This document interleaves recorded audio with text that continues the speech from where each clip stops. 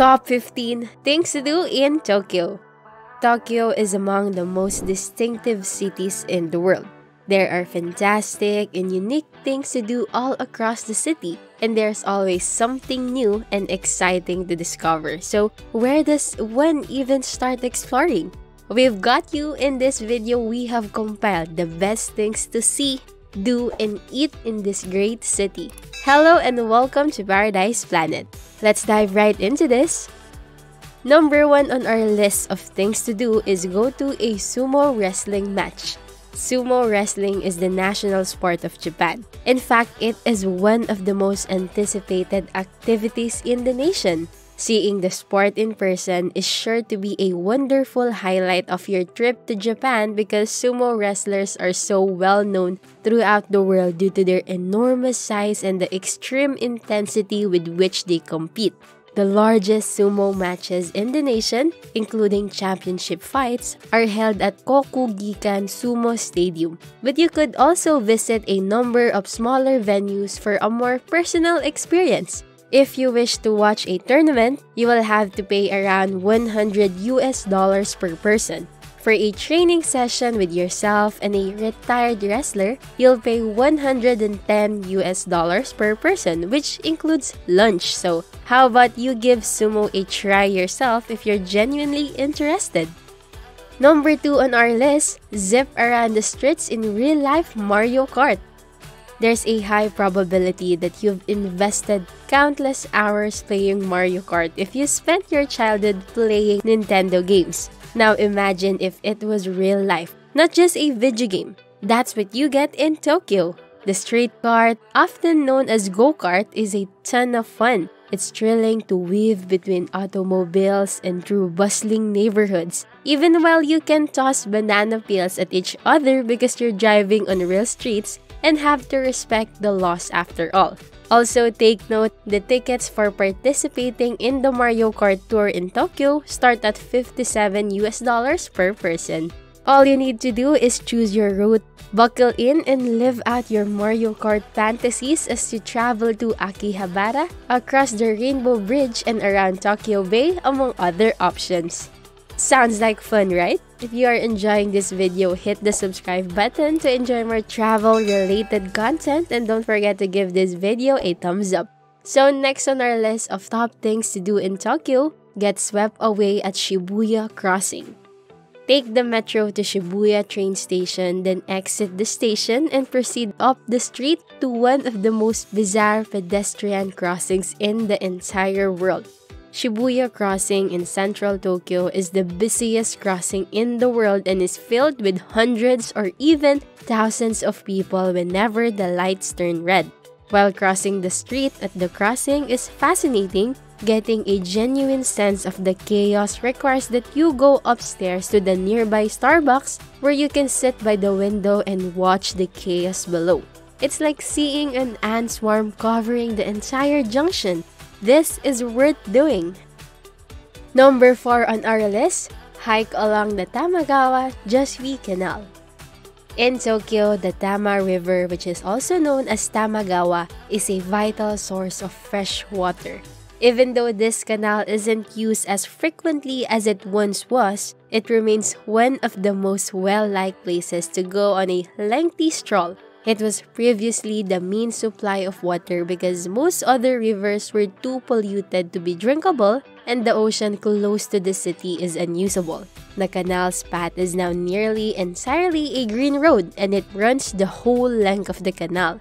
This canal still has water flowing through it when it is outside of central Tokyo, but this is more for aesthetic reasons than for necessity. Even though the canal's surface water begins to vanish in the Setagaya ward, the park's path still leads you directly to Shinjuku.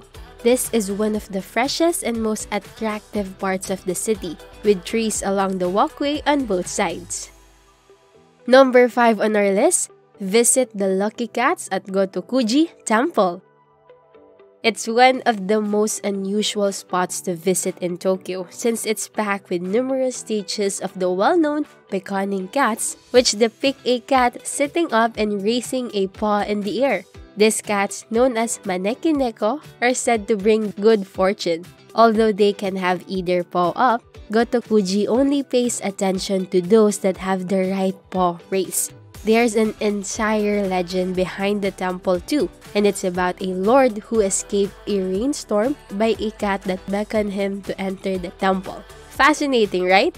This is a place you might consider enticing because the temple is very calm and sells figurines and charms. Moving on, number 6 on our list, spend the day at teamLab Borderless. teamLab Borderless is a must-see if you're looking for another futuristic Tokyo tourist destination. The first interactive digital art museum in the world, teamLab Borderless is a musical, light, and laser-filled space. Its team of artists and engineers from all over the world are working at the Ayumi train station in Odaiba to develop a brand new type of human-computer interaction. The long-term goal of teamLab Borderless is to develop a setting that encourages communication between people and technology as well as between visitors. Contrary to traditional museums, Borderless arranges its artwork throughout a space without walls so that visitors can explore the entire area as a work of art.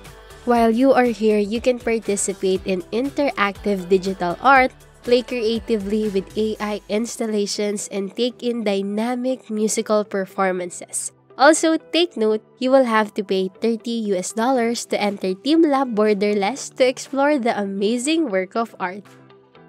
Number 7 on the list, observe the cherry blossom in Yoyogi, Koen.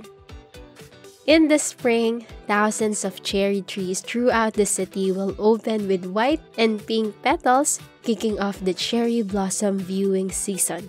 When the cherry blossoms are in bloom, Tokoites congregate in large numbers in parks and along river banks for sail-fueled viewing parties as the pink and white flowers cover the landscape. Some of the most lively and extravagant celebrations takes place in grassy Yoyogi-ken, which is one of the city's biggest parks, and feature barbecues, sake, drinking, and DJ turntables. You can linger here for after sunset to enjoy the show of lit-up blooms at night. Number 8 on our list, discover the secrets of Shinto at Meiji Shrine. The biggest and most well-known Shinto temple in Tokyo feels a long way from the hustle and bustle of the modern metropolis. Its grounds are large and covered in a thick layer of green, enclosing a number of wooden shrine buildings and planted gardens, and it is accessible by a lengthy, winding woodland walk marked by towering entrance gates. Meiji Shrine is a place of worship and a memorial to Emperor Meiji, as well as a location for traditional festivals and rites where weddings take place and milestones are celebrated, which is something you might see if you time your visit well. Number 9 on our list is for you to trip out at the Robot Restaurant. Visit the Robot Restaurant, one of the coolest things to do in Tokyo. No vacation is complete without a night out at Robot Restaurant. Despite the fact that most visitors to this region may focus on temples, museums, and cherry blossom season while making their travel plans.